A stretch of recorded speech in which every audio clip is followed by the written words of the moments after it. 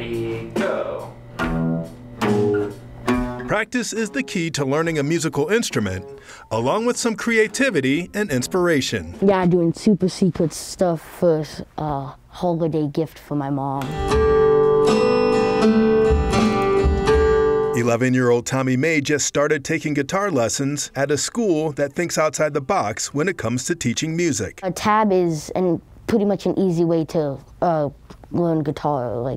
It tells you it's easier than learning all the notes. May is a student at Deeply Rooted Music School in Arvada, an after-school independent music program that teaches students more than just playing notes. Our approach is less driven towards hammering these notes and playing them the right way, but really, developing a passion for music. The music school was started last year by former elementary school music teachers Sam Goodman and Joel Zigman, who say they were looking for a space where they could be more creative in their lesson plan. Shared a dream of a new curriculum for music education that was more play-based, more creative project-based, more collaboration-based.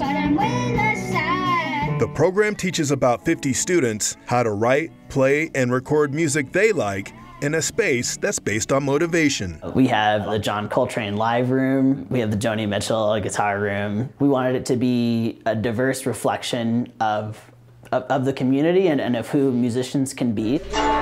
Both say the goal of the school is to produce well-rounded musicians. A lot of it is centered around creativity and fun and collaboration. So students like Tommy can catch a beat on what's next. Anything in the music, because I really like music. In Arvada, Byron Reed, 9 News.